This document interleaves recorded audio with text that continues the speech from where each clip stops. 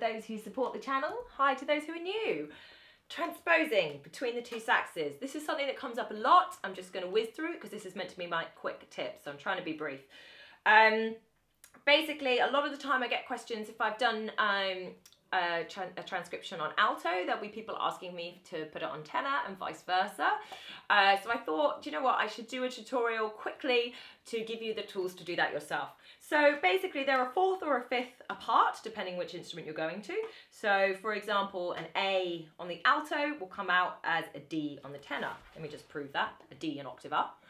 La la la la la, me me me me me. The moment of truth, it should come out as a D on the tenor. Ooh, not quite in tune, but they're technically the same note.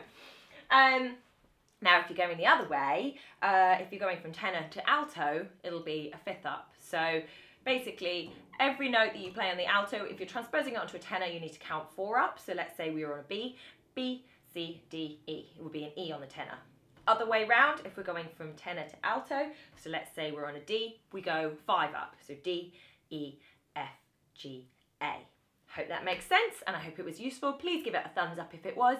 I love the positivity of a thumbs up. It's such a positive, happy thing. And chat to me, let me know how you're doing, and if you've got any questions, that's what the comments box are for. I will see you in the next one. Bye!